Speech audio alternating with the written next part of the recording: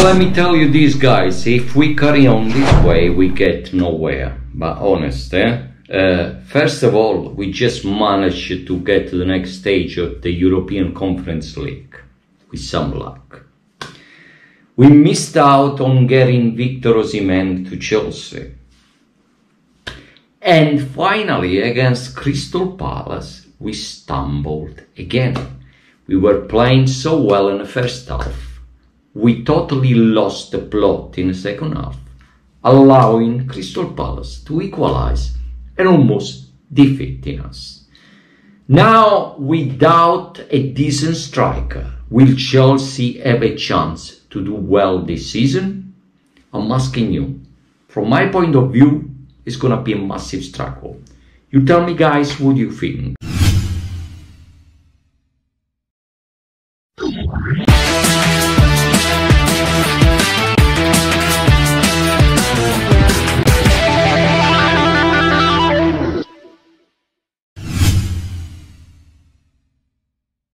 Welcome back, guys. Welcome back to another of my videos. And where should I start from today? Chelsea missing out on Victor Osimhen, or Chelsea just luckily managed to get a draw at Stamford Bridge against Crystal Palace. Well, I will start to talk about Victor Osimhen. Why? Because we've seen it in a way we played Crystal Palace, that Chelsea need a decent striker at all cost. Now we need to wait most probably 2-3 months before Chelsea will have a chance to get a striker that will change in a way our game. Because so far we can play all the beautiful tactics that Maresca wants us to play. We can learn a lot from that. But overall, after all, without having the top man up front that put the ball in the net, we get nowhere. Nicolas Jackson against Crystal Palace, yes indeed, he scored 1 goal. But again, I repeat what I think about Nicolas Jackson. On 4 chances on target, he missed 3 and he scored 1. And that is why John Obi Mikel criticized him. And he didn't take well the criticism, telling John Obi Mikel to shut up. And John Obi Mikel, we just won to Chelsea the lot. I just want to remind Nicolas Jackson, the lot replied with such a style to Nicolas Jackson by saying, well, I will shut when you start scoring goals, which will never happen. The problem with Chelsea is that if against Crystal Palace in the first half, Nicolas Jackson has scored 2 more goals, then we would have had a better clean sheet. And Chelsea would have perhaps controlled the game in a better way in the second half. When you are only 1 goal up in any game, and you struggle to only score 1 goal, that is called common sense. Sooner or later, you allow the opposition team to equalize. Therefore, should Victor Osimhen have come to Chelsea? Yes, he should have come to Chelsea. Well, if you ask me why Chelsea missed out on Victor Osimhen on the last day of the transfer window, I will tell you. Many say that Todd Bowley went to Naples to try to strike a deal there, and he offered Osimhen £70,000 a week. Well, let me tell you, from my point of view, that is a lot of bullshit. Sorry if I use this word. Because what I believe Todd Bowley has offered to the player is a package that was going to be altogether an amount of money, an estimated £200,000 a week plus. And I'm pretty much sure about that. The reason why the deal collapsed is because of the player demands. He was asking for a lot of money. The Arabs, Halali, stood in the middle to try to get the signature of Victor Osimhen few hours earlier, They didn't succeed. No, they didn't succeed. They stepped out of the race because De Laurentiis also was asking for more money. So the Al-Ahly representatives say to De Laurentiis, well, we are out of the race here. You asking for the moon. So Todd Bowley tried to finalize with the player's agent a salary package that would have made Osimhen overall happy, and the deal collapsed because Osimhen overall wasn't happy about what Todd Bowley was going to offer to him. For that particular reason, Naples SC, extremely furious about the behavior of the player, has decided to punish the player. And now Victor Osimhen is training only with under 21. And it's very unlikely that Al-Ahly will come back in the next few days with a new offer to try to sign Osimhen, simply because they have already found Ivan Toney. Now, should we start to criticize or blame Enzo Maresca tactics, Enzo Maresca system for the reason why Chelsea is struggling and is not getting the results they need? Well, from my point of view, I would say we should be careful before we blame the manager. Why? Because we have seen the progression in terms of tactics and way of playing. When Chelsea scored in the first half against Crystal Palace, there was a counter-attack. We have scored so many times in counter-attack. Why? Because Chelsea counter-attack is so effective because of the way the players pass the ball. There is no more than 2 touches in a way they pass the ball to each other. Therefore, the game that Chelsea play is very dynamic, it's very fast. Therefore, from that point of view, it will become very unpredictable for the opposition team to read Chelsea game. And that is why all of a sudden Chelsea managed to score a stunning goal with Nicola Jackson that started from Noni Madueke galloping on a wing, passing the ball to Cole Palmer, spotted Nicola Jackson, bam, ball in the net, just like that. We have had so many chances in the first half, but again, opportunities after opportunities miss. There were 2 clear chances for Nicola Jackson to score again, but again he missed opportunities again. And that is why I play Nicola Jackson. Well, let me tell you, if Chelsea had played the second half against Crystal Palace in the same way they played the first half, Chelsea would have most probably won the game. The problem is the defensive repart again struggled. And we allowed a player like Trevor Chalobah to leave, and we kept someone like Wesley Fofana. Okay, it's true, he still tried to recover from the injury he had last season.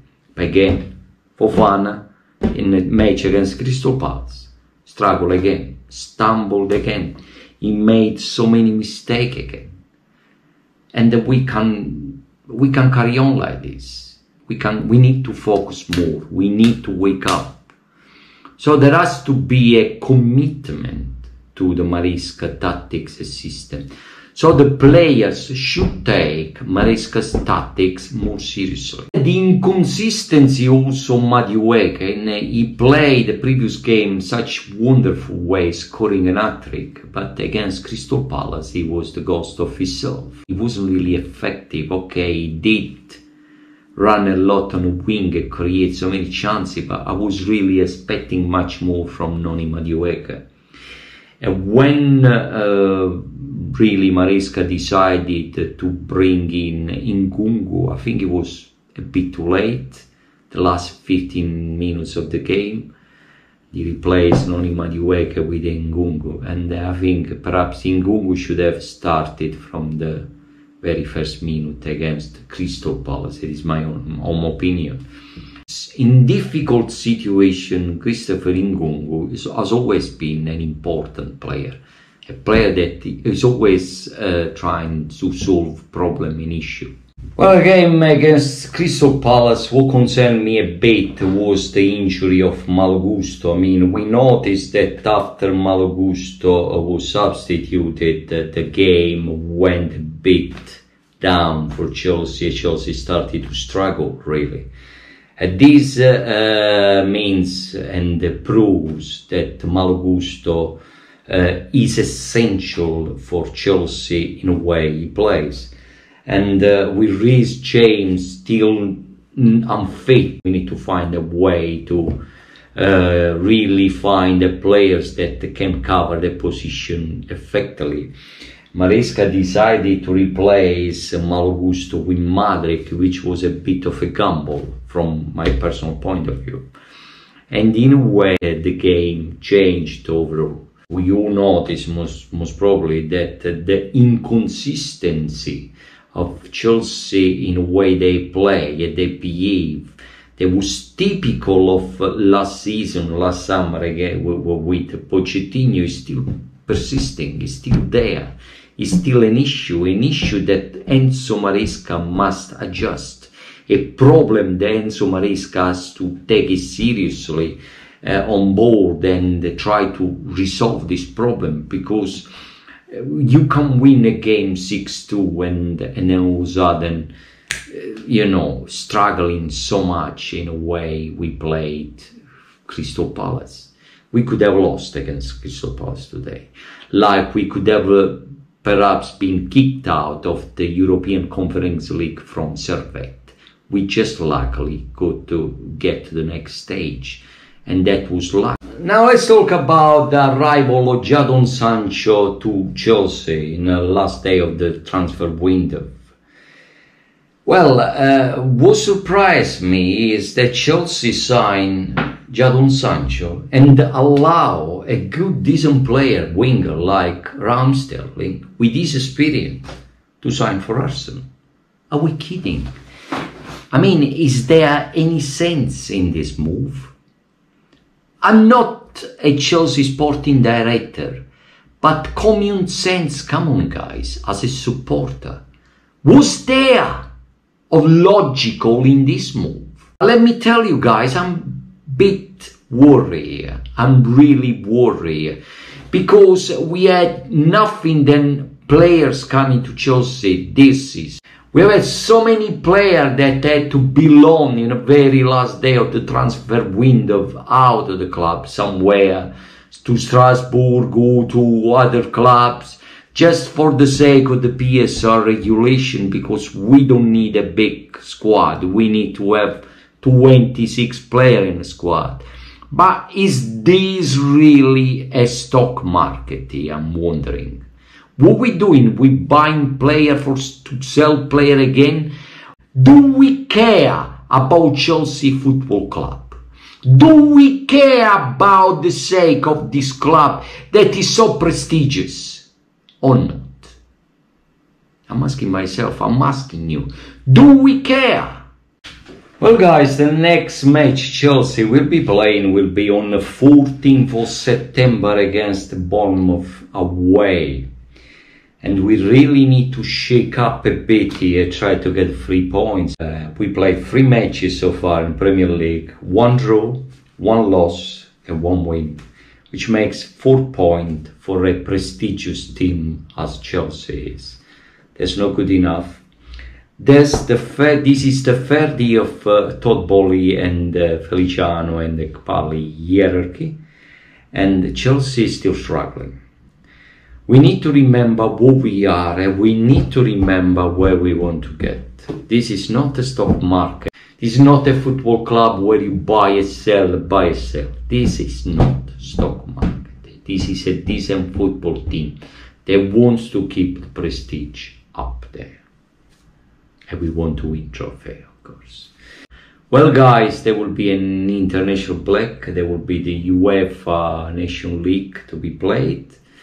So there'll be 15 days roughly for Chelsea to clarify their mind and to see where they want to get to. And to make sure they have an objective to do well and to win matches.